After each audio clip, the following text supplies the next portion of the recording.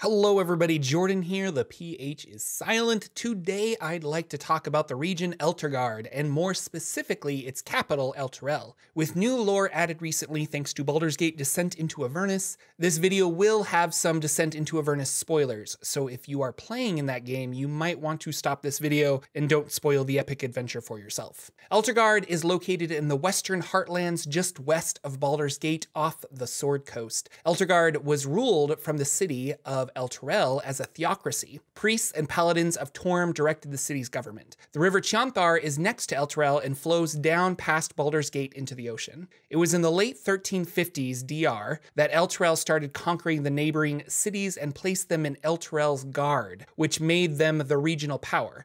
Elturel's Guard, Elturgard, get it? Elturel was a natural stronghold that was held by trolls, then orcs, before humans drove them out and settled there. Its main industry is trade, with agriculture from the surrounding regions contributing. The people of Elturgard have their problems. Goblins, orcs, even nagas, and other creatures harass and attack its citizens. Protection was partially how Elturel was able to acquire the nearby lands. Elturel has an elite group of cavalry known as the Hell Riders that patrol Elturgard and protect its citizens.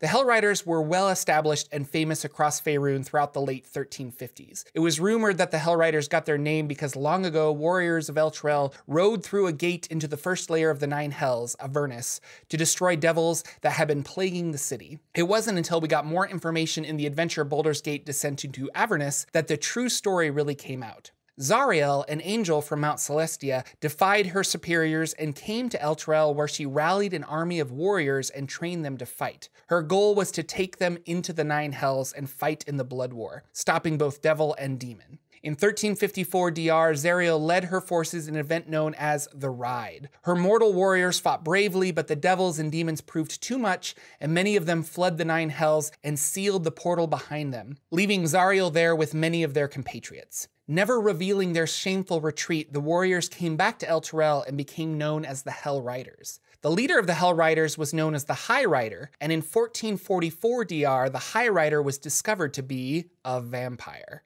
with a network of charmed minions, other vampires, and undead allies. This was a shock to everyone, even most of the Hell Riders, but the undead were so entrenched within Elturel, it seemed impossible to root out the entire problem. It was said that all Elturians prayed to the gods each night for the dawn to come sooner, to keep the undead and vampires at bay. Then, one terrible night, where the morning seemed like it would never appear, a second sun manifested in the sky. This suddenly turned night into day, and the High Rider Vampire Lord and his spawn suddenly turned to ash. The remaining undead forces fled out of Elturel to get away from the light. The light was like a small second sun. It hovered above the high hall of Elturel and illuminated the entire city. It became known as the Companion. The people of Elturel cheered at the gods, saving them, and assumed the light would disappear once the natural sun rose that morning, but it did not. The Companion stayed, and although shed no heat, did protect Elturel and the surrounding areas with its sunlight. No one was exactly sure where the second sun had come from. Many started calling it Amaunator's gift, Amaunator being the sun god. This reinvigorated the city. Many traveled to be bathed in the light of the Companion. Some thought it would heal their sicknesses. Others wanted to experience the blessing of a god. Paladins of Torm got together and formed the Order of the Companion, protecting Elturel from threats. Despite Torm being the major deity worshipped in Elturel, other gods were accepted. Even those paladins who are part of the Order of the Companion would worship Tyr, Helm, or Amaunator. These paladins live up to an oath they took, more than a directive from a particular god. Their oath is known as the Creed Resolute, which says they must serve the High Observer and the greater good, to uphold Elturgard's law. The Hell Riders also adopted this creed, and Elturgard was seen as a holy place with holy warriors. It was Thravis Krieg who took credit for the Companion, the sun above Elturel. He said it was his prayers that were answered and was soon declared High Observer, ruling over Elturel, and wisely ruled he did.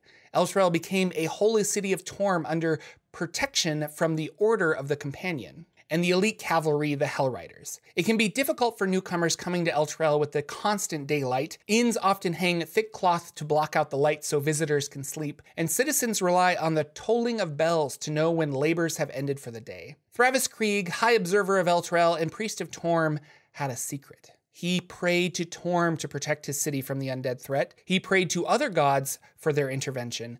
And finally, he prayed to anyone who would hear him. And it was Zariel that answered. The second son was not the doing of a Minotaur, nor any god. The fallen angel Zariel appeared before Thravis Krieg in a pillar of fire and offered him a deal. Thravis, seeing no hope left, quickly accepted. Zariel offered to save Elturel, but for a price that would be paid later on.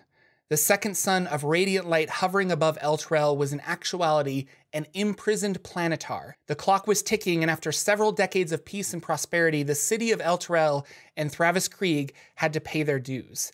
The large white orb, the companion, transformed in a crackling ball of black energy that grew and enveloped the entire city, transporting Elturel into Avernus, the first layer of the Nine Hells. Thravis Krieg escaped because he knew the time and date when Elturel would be taken.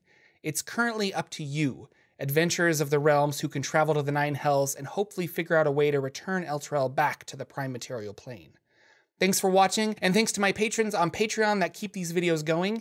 It's interesting how Wizards of the Coast expanded upon this mythology set up in 3rd and 4th edition. I believe that's the fun of the realms, the unexplained stuff that new writers can take and make into an interesting story. Give the video a thumbs up, share it with your gaming group, and I will see you all in the next one.